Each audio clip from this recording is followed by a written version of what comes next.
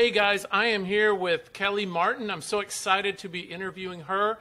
And Kelly is the team lead of Homes and Farms, and you guys are an EXP team, correct? Yes, correct. Awesome, awesome. And how long have you been with EXP? I've been with EXP for 2 years. Okay, and you like it? Yep, I was recently, I was with Remax before that for 10 years, or 11 years actually. Okay, great. So tell me a little about your business and everything. I tell you what, I was just looking at your website a minute ago, and I absolutely adore it. Like, it's amazing. On your Homes and Farm website. Yeah, we are in the process of having that completely redone. Oh, okay. Well, it looks great now. I'm sure it'll look even better when you're done with it. I love the drone footage and stuff like that. It's really, really nice. So tell me a little about, I know you guys are really experts in homes and farms. Tell me a little bit about where you guys work and things like that. What areas that you cover and stuff like that. Okay, so I started Home and Farms, I want to say 12 years ago. And we have grown from where we originally started in East Tennessee in the Chattanooga area. So we cover Chattanooga into Georgia. And then we cover West Tennessee. So we cover Jackson, Memphis, and we do have a partnering team member in northern Mississippi. And we do cover Knoxville as well. So we do specialize in horse farms, but we also cover residential properties. That's why I was asking about the websites, because we have 2 websites currently. We have homeandfarms.com, which is geared more towards the horse farms and estates and luxury properties. And then we have Selling Mid-South, which is geared more towards residential properties. And we are in the process of merging the 2 together. And it will be just one website, but it will have that effect on both. Oh, that's great. I'm sure that'll be amazing. Tell me a little bit about the market, where you guys are and how things are going. Are we still in a seller's market? Are we kind of moving toward a flat market? What do you think? Well, I think it just depends on your price point. Because we're seeing it that with, I want to say like around 250 and less, we are still in multiple offers. We're currently working a deal right now where we're trying to get a couple of houses under contract, a couple of my agents, and they're going up against multiple offers under a certain price point. But once you start getting over a certain price point, then we have seen a little bit of a shift where it has slowed down a little bit. But I think it just kind of goes right back to pricing. You know, it was more people could get away with if they overpriced a house, that they could sell it pretty quickly because there's just such a shortage of inventory. I still see a shortage of inventory. We're still seeing a shortage of inventory.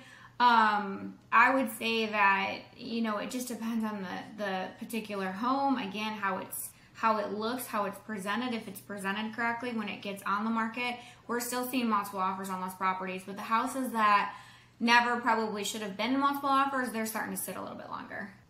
Yeah, I think the fact that, you know, we've got that shortage of inventory, that's going to continue to drive appreciation up. It was funny, I was talking to somebody the other day, and they were like, my dad's telling me not to buy, you know, because the housing market's going to crash. And it's I don't know why, but I feel like I'm always explaining that. I don't know if you feel that way too, but the media is really putting that out there that it's not a good time to buy. And I personally think it's an amazing time to buy. And it's difficult. Do you think that you're seeing that a little bit, where you have to kind of explain these things and really educate people? I think we're really educating a lot of people right now as to what's going on with the market, that it's not going to crash, right? That it's a great time to buy and things like that. Do you feel the same way? I do. I feel like it's a constant where the media has really put into people's heads that it's not a good time to buy, and that the housing market is going to crash like it did in 2008, and they need to wait it out. It is the worst thing that you could tell somebody right now, because it's not true. We have such a shortage of inventory. It's projected that there are numerous amount of buyers that are going to hit the market still, and inventory is not projected to catch up. It's not going to grow at quite the rate that it did last year. I want to say it was like around 30% growth last year, which is huge compared to what it was in the past. But telling people to Yeah. wait is they're just going to have a higher priced house and still higher priced interest rates. It's not a good thing to wait. And no, we are. I feel Absolutely. like I'm constantly educating people about why we're different than what we were in 2008. Yeah. In 2008, there was a gigantic amount of inventory. And, I think there's three reasons why there's more inventory. One is the baby boomers are no longer moving out of their houses as much, right? There's a lot of in-home health care inside of their houses instead of moving out, which creates more households. Two, we've got the investors buying up so many homes and renting them out, right? Which we didn't have back in '08 at all. That wasn't existing. And three, the millennials, who are a gigantic market, are now buying more homes. And that alone is going to continue, from what I've been told, for at least another 10 years, right? So for many, many more years, we're going to all experience great appreciation. And this idea that there's a housing market crash coming is foolish. Mm-hmm. And what happens, as you know, the people that listen to us, their appreciations just keep going like this, right? And they keep making more money in the real estate like we do, right? Mm-hmm. I have 3 houses. You probably have multiple houses. I mean, we invest in what we know. And I think that it's so important for us to keep educating people to that effect, mm-hmm. right?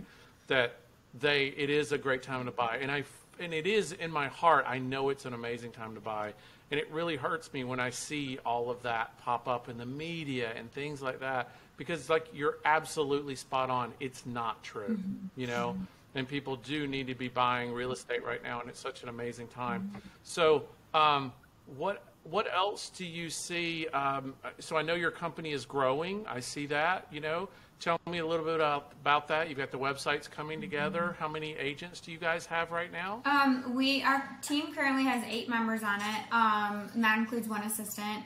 And we have 2 more that are in the onboarding process. They're finishing up. One's finishing up her courses, and the other one is trying to pass that real estate exam that is difficult. Yeah, it is challenging. I think a lot of people don't realize how difficult that exam is. I have a lot of friends that have taken it, and it's challenging. Absolutely, it's not a walk in the park. Ours isn't either, actually. Either one of them. I think a lot of people think that what we do is easy. Anybody can do this. That's absolutely not true. Right. What we do is specialized, and there's a lot of learning that goes along with it. Mm-hmm. So yeah, I hope they get that passed and everything. Mm-hmm. So are there any other growth plans for the future that you guys are thinking about? Anything that you're trying to merge into or change into or anything like that? Not just growing, just continuing to grow. We're always recruiting. We're always looking for the right agents. One of the great things of why I run my team under EXP and I don't branch off and make it its own brokerage is because I like the growth ability. So we do serve 3 states. Mm-hmm. We are looking to grow into more states, and we can do that through the power of EXP versus just being an individual brokerage and then, joining every small little MLS as an individual brokerage. So we have that power to be able to grow like that. So we're always looking for more agents for our team, even if it's not directly on our team, but associated with us. Yeah, that's awesome. The fact that you can, merge into other states is huge right now to build your footprint and everything. And I similar do the same thing, and I think that's awesome. It just kind of gives you a lot more expansion possibilities and things like that, especially in a market where certain areas are changing and things. It's nice to move into other markets as well. How long have you had the company open? You said, I think you told me, 12 years? 12 years. Was it 12? It was 12 years in May. That's amazing. Okay. I'd love to ask this question, but where do you see real estate going for the next year or so? I know we talked about a little bit about what we think is going to happen, but you're the expert. So in your different areas, what do you see happening with appreciation in the next, say, year to 2 years or so? I think it's going to slow down. The last 2 years, the way it was appreciating is just not sustainable. If it continued at that rate, housing prices would be astronomical. It just wouldn't even make sense. I mean, I had people that bought houses Yeah. and a year later turn around and made $100,000 plus just off the appreciation of a house in a year. There's no way you could sustain that. So I think we're going to go back a little bit more of what's normal, not completely down to what it used to be, where it was like about if you could get 3 to 6% growth on your house per year, you were in a pretty good spot. I think it's going to go more somewhere between 10 and 12% growth. I don't think we're going to go all the way back there. I do see the brakes being pumped right now. But I don't think it ever was meant or could sustain where it was. Housing prices it's going to continue to climb. People need houses, like they need food. We're not gonna all go live in teepees. So the idea that all of a sudden our market's gonna crash, and part of that huge crash that happened was because the banks were lending to people who weren't qualified at such a large rate. Yes. And that's not been the case. That's not the case. No, gosh, no. No, it is not like it was back then. No, I was a subprime. So people laugh because I'm part of the problem from back then, because I was a subprime account executive, which is, the kiss of death back then for you caused it, right? But the truth is, yes, there were many programs that probably shouldn't have existed, like stated loans and things like that. But there were a lot of bank statement loans and stuff that were amazing for people where we fully documented their income and we got 12 or 24 months bank statements. And yes, we were going to higher loan to values, but those loans were performing, and they were performing all the way up until the crash. What got us in reality was the stated loans, right? And I can remember these things. They were pretty legit, right? There were people working at McDonald's, not with my loans, but there were probably people working at McDonald's saying they were making $15,000, right? And some lenders were accepting that, which was ridiculous. But that's what really, I personally feel, being in the middle of it, unfortunately, took down the mortgage industry, was a lot of stated loans and loans that just were not profitable, and all of a sudden when it happened, it was rough. But it is absolutely not like that now, right? Like your bank statement of loans are just now starting to hit like 85, 90%. It's way different than it was back then. And the stated loans, I don't think there are any unless you're at 80% right now. 80%. Really. So it's a completely different land. Yeah, completely agree with that. And that's kind of what I think is going to happen with housing market and where we're going from here and why we're not going to crash. No, absolutely. Yeah. It's so good to hear that, because I hear I'm combating that just like you are every single day with people on the phone and their family telling them, don't buy. And I'm just sitting there going, oh my gosh, you're losing so much appreciation and paying so much rent too. Have you guys seen large rent increases in your areas also? It's unbelievable what we're seeing, just insane amounts of rent increases, right?